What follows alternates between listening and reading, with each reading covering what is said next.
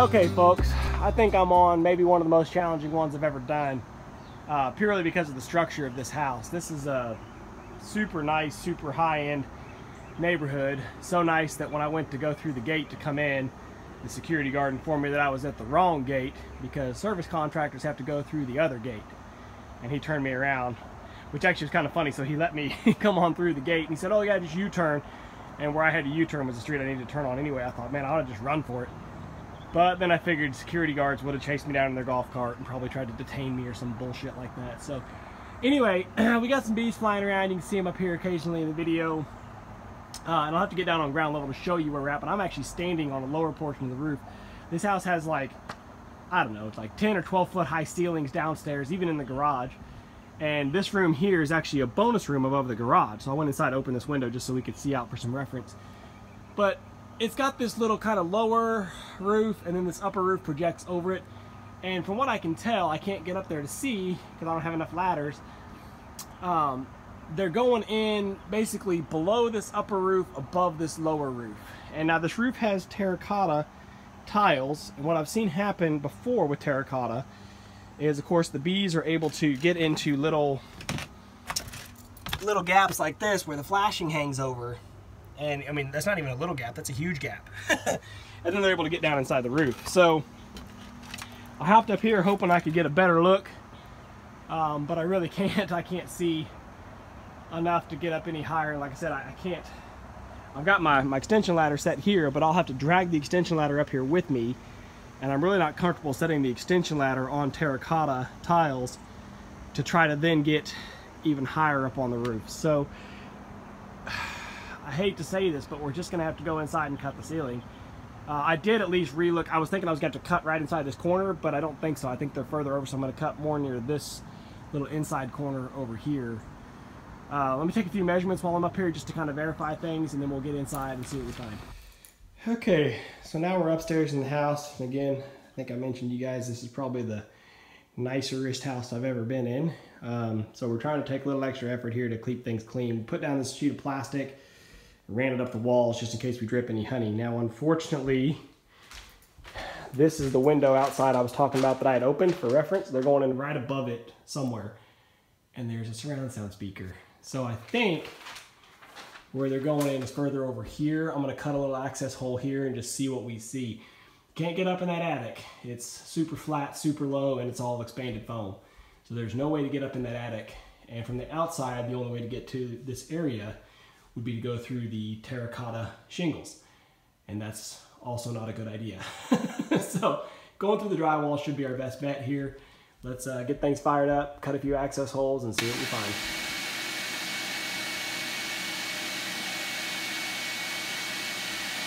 Okay folks, definitely one for the odd books, probably the oddest. So I'm up here in the attic space above this bonus room, and this is the only way to get into this space. It appears to have its own self-contained HVAC unit. There's no way to go up the attic ladder in the house to actually get up here. So I widened my access hole to get up here. I crawled through that hole to get up here. Well, here's the bees. And if you guys listen real close, you can hear them chewing the insulation. They've chewed all of that. Anywhere that it's white, they've chewed it. So I think they've been here for a while and have expanded their way into this cavity.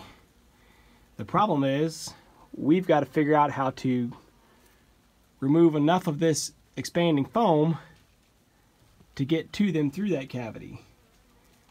So this outer wall, where that is vertical here and then goes to sloping, that's where that outer lower soffit overhangs. And then these roof joists here and here that are covered in foam, that's where that upper roof comes down. So it looks like they're in the upper roof portion, I believe. But yeah, we're just gonna have to start ripping some foam out of here and see what we find as far as how we can start to expose the colony around this structure. So definitely an interesting one. Definitely one for the books. All right, I'll try to talk over the vacuum. Hopefully it's not too loud since I'm up here in the attic and it's down there, but looky what we found. Lots of bees. Actually not as near as big of a hive as I thought it would be. Definitely this year's hive. But I'll try to explain it to you guys.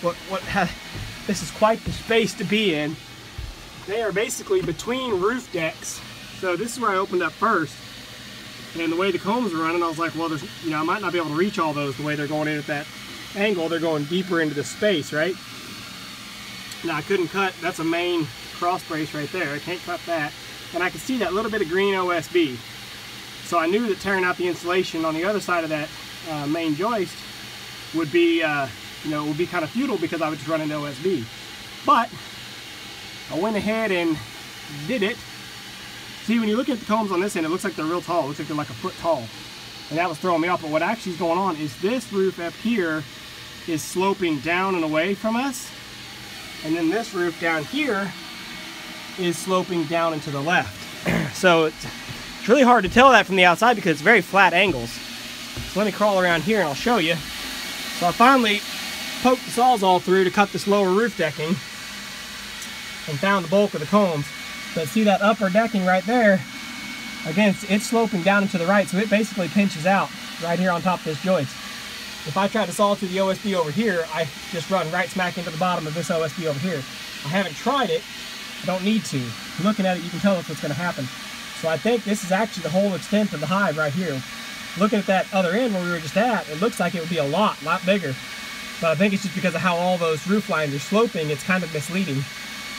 So I'll sent the father-in-law down to go after some buckets, and we'll start vacuuming up more of these bees and cutting combs. All right, so we finished the cutout. You can see here where all the combs were at. But what I wanted to show you guys, maybe we're too late now, but I started spraying repellent, and I was going to show you all the bees just running out the entrance hole over there, so you can see a little bit of daylight coming through. I'm not sure if it's just under a loose piece of flashing or what, because I never got up on the roof to look, but bees are dumping out through that hole. There was a big clump of bees all back in here behind the last comb, and see there's a lot of them trying to run down over there like maybe they're chasing the queen off into that hole. But I've got all the combs out and I've vacuumed up the majority of the bees, so I'm not real worried about them rebuilding in this space. I don't think it's a good space for them anyway. This was really an oddity that they found this little hole that they did, and they had started chewing the insulation to make the space bigger. So I think we'll get them run out of here with repellent, and if the homeowner gets that hole sealed up, they won't have any problems in the future. All right, well, I reckon that's that for that one. Not even gonna lie, I did not see the queen. I really didn't look for her. This is such a complicated space. Once I started cutting combs, I just started vacuuming bees. There was the usual big cluster of bees back here on this back 2x.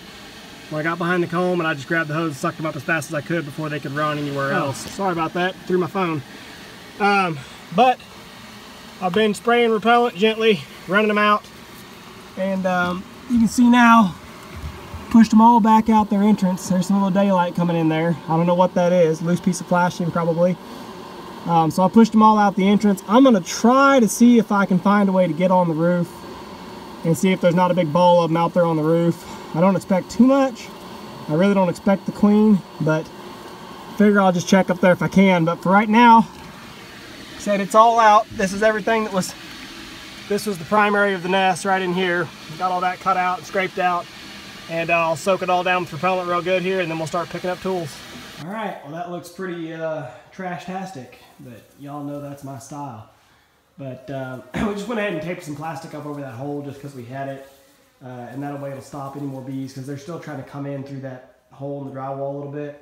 But that should stop them from coming into the room anyway. They're trying to get a drywall guy here this afternoon, if not tomorrow. So that'll at least keep more and more of them from, I sprayed everything with repellent and I ran everything out upstairs, but there's still the random ones that are crawling around in the attic looking for a way out. So those are the ones that are flying in here. You can kind of hear them. Yeah, you hear them buzzing in the windows occasionally. But anyway, just figured we'd take that off just to help seal it up a little bit until they can get a drywall guy. But other than that, we're done. We've picked up and rolled up all of our plastic that we had here. There's a little piece of tape. And we'll get the ladder brought downstairs and be out of here.